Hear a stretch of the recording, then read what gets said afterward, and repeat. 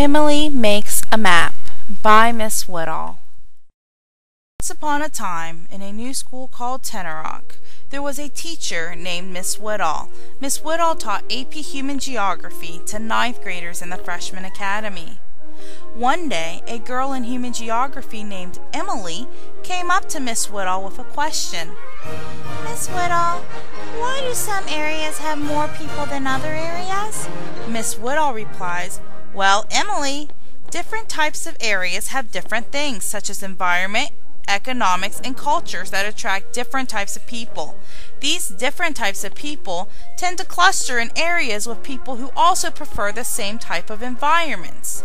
As more people cluster together in one location, the population density of that area increases."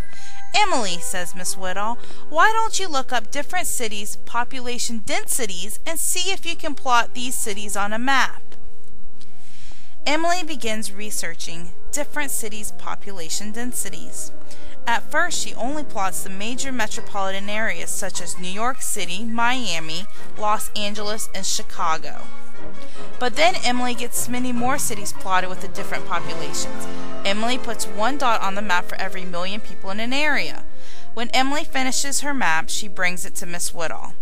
"Miss Woodall, is this what the population of the United States looks like when it's plotted on a population density map?" she asks. Miss Woodall replies, "Why, yes it is, Emily. You have done a wonderful job plotting the American population." "Thank you, Miss Woodall," says Emily. The bell rings and Emily goes home for the weekend. The end.